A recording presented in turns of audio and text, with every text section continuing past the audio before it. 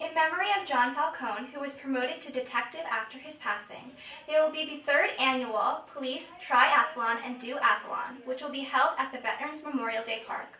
The race will begin promptly at 8 a.m. and will end around 10 a.m. This race is extremely important, especially since it will show the heroic act that John Falcone did during his service.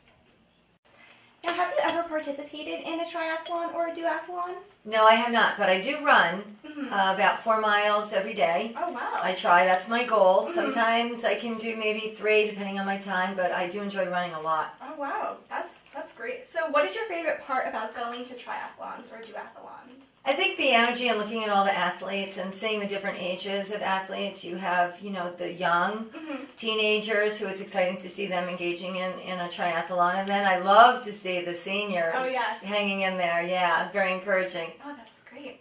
So this is going to be the third annual triathlon for the police department, and this is in memory of Detective John Falcone. So have you attended earlier events? I have attended all of the events for Detective John Falcone. He was actually a neighbor.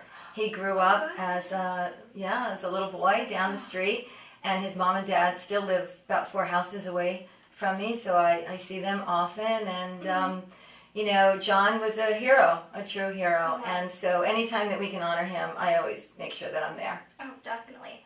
So why do you think that events like this are important? Well, certainly for Putnam County, tourism is an economic driver for us. We love to have people come into the county and see the beauty. And there's really no better way than with a triathlon, because you're biking, you're swimming, and running on trails and roads. And that's really a big part of it. But the other part is that community spirit and giving back. And again, honoring, one of our very own heroes. Yes, of course.